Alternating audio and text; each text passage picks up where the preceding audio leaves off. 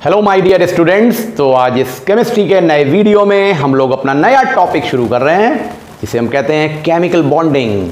और देखिए, ये केमिकल बॉन्डिंग तो आपके सिलेबस में है और ये तो बड़ा इंपॉर्टेंट चैप्टर है क्योंकि इससे आपको केमिस्ट्री के बेसिक लॉजिक्स क्लियर होते हैं। अब तक आप बहुत सारे वीडियो देख चुके हैं डिफरेंट टॉपिक्स पे मेरे चैनल पे, और आज शुरू कर देते हैं केमिकल बॉन्डिंग। अब सवाल आता है सबसे पहला कि केमिकल बॉन्डिंग का मतलब क्या है, केमिकल बॉन्डिंग क्या होती है, इसका एक बेसिक कॉन्सेप्ट समझ लीजिए, फिर आगे डिटेल डिस्कशन पे आएंगे। तो देखिए, केमिकल बॉन्डिंग को समझने के पहले आपको एक छोटा सा लॉजिक समझना होगा, बेसिक समझना होगा एटम के बारे में। आई थिंक आप सब लोग जानते हैं, फिर भी मैं एक बार छोटा सा ब्रीफ इसका दे दूं। आपके सामने देखिए कि एटम बना हुआ है। एटम क्या है? एटम एक smallest part of the matter है और जिसे आप यूनिट ऑफ मैटर कहते हैं। ऐसा पार्ट जिसको तोड़ा नहीं जा सकता है, डिस्ट्रक्ट नहीं किया जा सकता है, उसको सब पार्टिकल्स में डिवाइड नहीं किया जा सकता है, लेकिन वो केमिकल रिएक्शन में पार्टिसिपेट करता है। ये एटम की बेसिक डेफिनेशन है। तो एटम क्या है? Atom is the smallest unit और part of the matter which take part in the chemical reactions. अब जो ये केमिकल रिएक्शंस हो रहे हैं, इनका क्या मतलब है? केमिकल रिएक्शंस का मतलब पार्टिसिपेशन ऑफ एटॉमिक लेवल पे है। किस रिलेशन में? केमिकल बॉन्डिंग के रिलेशन में। वहां पर बॉन्ड बनते हैं, वहां पे बॉन्ड टूटते हैं। कैसे बनते हैं और टूटते हैं? क्योंकि एटम्स जब आपस में जुड़ते हैं तो मॉलिक्यूल बनाते हैं। और मॉलिक्यूल जुड़ेंगे कैसे? मॉलिक्यूल जुड़ने के लिए जो एनर्जी की ज़रूरत है, जो उनको जोड़ने के लिए ताकत है, फोर्स है, वो क्या है? वही तो केमिकल बॉन्ड है। तो होता क्या है कि ये एटम के अंदर आप जानते हैं ये न्यूक्लियस, और न्यूक्लियस के चारों ओर होते हैं एनर्जी शेल और ऑर्बिटल्स। ऑर्बिटल्स और एनर्जी शेल में नेगेटिवली चार्ज पार्टिकल इलेक्ट्रॉन्स होते हैं। न्यूक्लियस के अंदर पॉजिटिवली चार्ज पार्टिकल प्रोटॉन्स होते हैं। और एटम के न्यूक्लियस में ही न्यूट्रॉन नाम के न्यूट्रल पार्टिकल होते हैं। दूसरी बात, नंबर ऑफ प्रोटॉन और इलेक्ट्रॉन यानी पॉजिटिवली चार्ज पार्टिकल और नेगेटिवली चार्ज पार्टिकल हमेशा इक्वल नंबर में होते हैं। तो इलेक्ट्रिकली एटम न्यूट्रल रहता है। तो होता क्या है कि जब इलेक्ट्रॉन एक ऑर्बिट से बाहर गया, अंदर आया, अगर ये एक्सचेंज ऑफ इलेक्ट्रॉन हो रहा है, मूवमेंट ऑफ इलेक्ट्रॉन के कारण, तो एनर्जी चेंज होती है।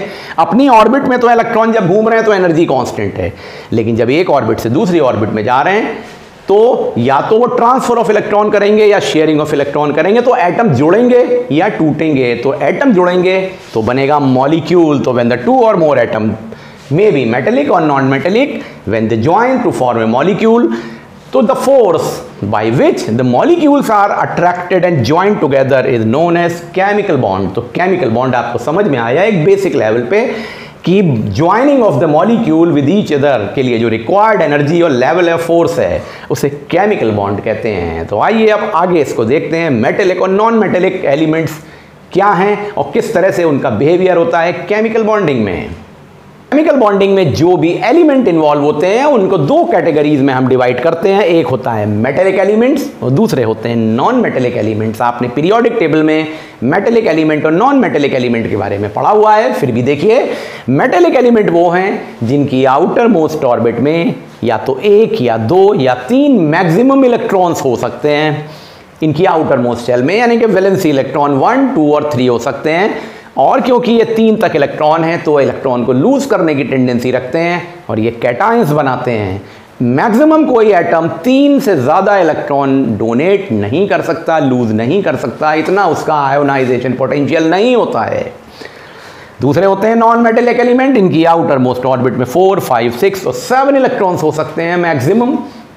अगर ये कंडीशन है तो वो इलेक्ट्रॉन को एक्सेप्ट करते हैं, गेन करते हैं, और जब इलेक्ट्रॉन गेन करते हैं तो एनायंस बनाते हैं। तो देखिए यहाँ पे दो टर्म आ गए, कैटायन और एनायन, पॉजिटिवली चार्ज पार्टिकल और नेगेटिवली चार्ज पार्टिकल। क्योंकि ये पॉजिटिव और नेगेटिव आयंस बन गए, यानी एक तरफ से देने की टेंडेंसी इलेक्ट्रॉन, एक तरफ से एक्सेप्ट करने की टेंडेंसी है, तो उन दोनों के बीच में कोरिलेशन हो जाता है और एटम्स आपस में जुड़ जाते हैं और बन जाता है केमिकल बॉन्ड। तो अब हम पढ़ेंगे केमिकल बॉन्ड क्या है, जो अभी आपने समझ लिया, और इसकी वैरायटी क्या है, जो इलेक्ट्रोवैलेंट, कोवैलेंट और कोऑर्डिनेट बॉन्ड्स होते हैं। आइए उसको शुरू कर देते हैं। तो हमको एक बात तो बिल्कुल क्लियर हो गई कि दो एटम्स के बीच में केमिकल बॉन्डिंग होगी तभी वो मॉलिक्यूल बनाएगा। तो सवाल आता है ये केमिकल बॉन्डिंग क्यों हो रही है, रीजन क्या है, इसका कॉज क्या है। जैसा अभी हमने देखा कि मेटेलिक और नॉन मेटेलिक एलिमेंट्स या एटम्स, उनकी आउटर मोस्ट ऑर्बिट में जो इलेक्ट्रॉन्स का नंबर है वो स्टेबल नहीं है, 1 से लेके 7 तक इलेक्ट्रॉन्स हैं, तो वो अनस्टेबल होते हैं। या तो उनके पास इलेक्ट्रॉन्स की कमी है या ज़्यादा हैं। किस काम के लिए? अपनी ऑर्बिट को कंप्लीट करने के लिए। हर एटम चाहता है कि वो अपनी आउटर मोस्ट ऑर्बिट में 8 इलेक्ट्रॉन अटेन कर ले। हीलियम के केस में ये 2 होते हैं जिसे हम डुप्लेट रूल कहते हैं, और बाकी ऑक्टेट रूल फॉलो होता है कि every atom has a tendency to achieve 8 electron it's outer most shell, ताकि वो स्टेबल हो जाए और उसे रिएक्शन में पार्टिसिपेट ना करना पड़े। लॉ ऑफ इनर्शिया यहां भी लगता है, लेकिन ऐसा हो नहीं पाता है। वो इस झगड़े में ही पड़ा रहता है कि या तो इलेक्ट्रॉन को देगा या इलेक्ट्रॉन को लेगा, और उससे एनर्जी का डिसबैलेंस हो जाता है।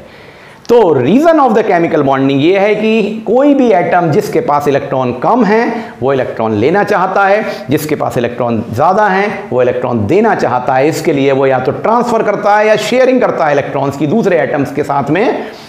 तो हर एक एटम ऐसा इसलिए करता है कि each atom has a tendency to attain stable configuration of 8 electron in its outer most shell in the most of the cases, जिसे हम ऑक्टेट रूल कहते हैं, या होता है duplet rule in the case of helium.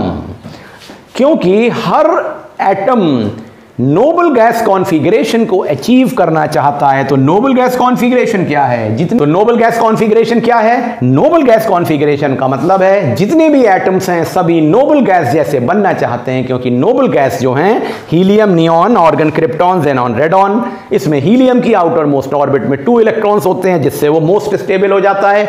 बाकी सब में 8 इलेक्ट्रॉन्स होते हैं आउटर मोस्ट ऑर्बिट में जिससे वो स्टेबल हो जाता है। और वो जब स्टेबल कॉन्फ़िगरेशन है तो उसमें ना तो इलेक्ट्रॉन का गेन होगा, ना लॉस होगा, ना शेयरिंग होगी।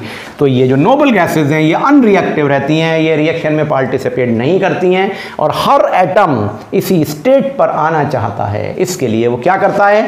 केमिकल बॉन्डिंग का फॉर्मेशन करता है, केमिकल बॉन्ड बनाता है। आई होप आपको ये रीज़न समझ में आ गया होगा, यानी कि ये बात बिल्कुल क्लियर है कि केमिकल बॉन्डिंग हम जो पढ़ेंगे वो या तो ट्रांसफर ऑफ इलेक्ट्रॉन से होगी जिसे हम कहते हैं आयनिक बॉन्ड, या शेयरिंग ऑफ इलेक्ट्रॉन से होगी जिसे हम कहते हैं कोवेलेंट बॉन्ड। और एक और बॉन्ड हम लोग पढ़ेंगे अभी अमोनिया और वाटर के केस में, हाइड्रोनियम आयन के केस में, जहां पे हम देखते हैं कि ट्रांसफर और शेयरिंग दोनों एक साथ हो जाते हैं, लोन पेयर की सिचुएशन आ जाती है जिसे हम कहते हैं कोऑर्डिनेट बॉन्ड। जैसा कि अभी मैंने आपको बताया ये जो बॉन्डिंग है ये 3 तरह की होती है, ब्रॉडली 2 हैं लेकिन 3 कैटेगरीज हैं, इलेक्ट्रोवेलेंट या आयनिक बॉन्ड, कोवेलेंट बॉन्ड और कोऑर्डिनेट बॉन्ड। तो देखिए ये जो बॉन्डिंग है या बॉन्ड फॉर्मेशन है, इसमें एक बहुत बड़ा फैक्टर है जो अफेक्ट करता है इस बॉन्ड फॉर्मेशन को। इसकी 3 कैटेगरीज हैं, 3 फैक्टर्स हैं जो बॉन्ड फॉर्मेशन को, आयनिक बॉन्ड या कोवेलेंट बॉन्ड के फॉर्मेशन को अफेक्ट करते हैं। वो क्या फैक्टर्स हैं उनको देख लें, जिसमें आपने पीरियोडिक टेबल में इनके बारे में पढ़ा है।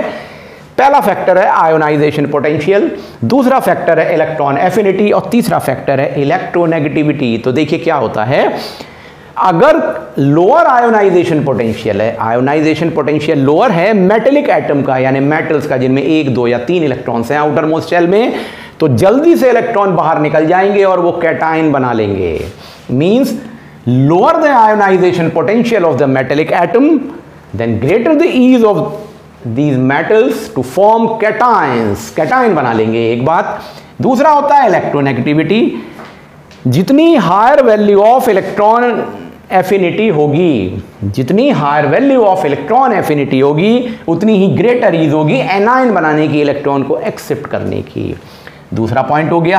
तीसरा आता है electronegativity, larger the electronegativity difference between 2 atom है, यहाँ तक 2 एटम्स हैं उनके बीच की इलेक्ट्रॉन नेगेटिविटी बहुत ज़्यादा अलग अलग है, बहुत ज़्यादा डिफरेंस है उसमें, तो बहुत जल्दी से ज्वाइन कर जाएंगे। और जितनी इलेक्ट्रोनेगेटिविटी कम होगी उतना ही मुश्किल से ज्वाइन करेंगे, शेयरिंग से जुड़ेंगे।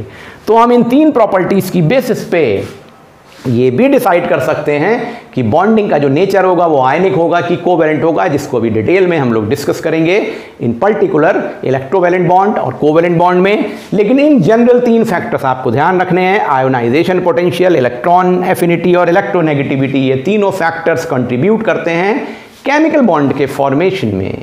तो स्टूडेंट आप देखेंगे कि हमें जो ये बॉन्डिंग पढ़नी है ये 3 तरह की होगी, यानी कि आयनिक बॉन्ड, कोवेलेंट बॉन्ड और कोऑर्डिनेट बॉन्ड, जिसके बारे में अगले वीडियो से हम लोग शुरू करेंगे। Thank you.